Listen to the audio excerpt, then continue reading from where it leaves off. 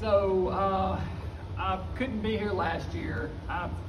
Unfortunately, a couple of years ago, I stood up here and dedicated one of these to my dad because he passed away, and my mom lost my mom last year, so I couldn't make it last year either. But I want to dedicate this to her, and she was the best. My mom was not into horror stuff at all. I said this in last year's video that I sent. She wasn't into it at all, but she always supported me. She let us come out to her house and shoot stuff on her property, in her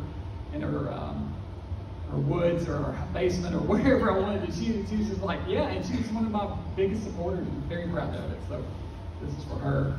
As for Bruce is exactly like Bruce as always. You know Bruce, you see him in interviews, he's exactly the same way when you talk to him. And funny story is, I did this interview, I called him up, he goes, oh no, this connection's crap. He called me on my cell phone, so he gave me his number, so I called him on his cell phone. All right, this is much better. We did a whole interview, and I've got my recorder set up in front of me.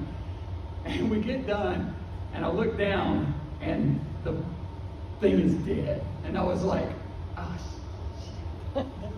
Now I felt like the biggest goof, and I said, and this was at the point where we were done with the interview, and we were just chit-chatting, and Bruce like, tell me a little bit about yourself. So you do what now? What is that? And we were just kind of joking around.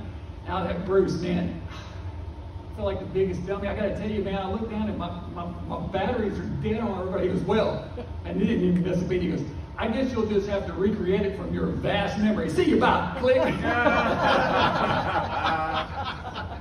So fortunately, I checked it, and everything was there except like the last 2 minutes, which I did recreate from my less than vast memory.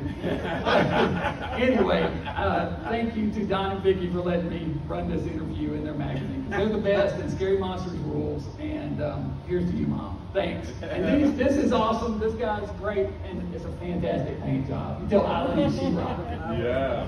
Thank you.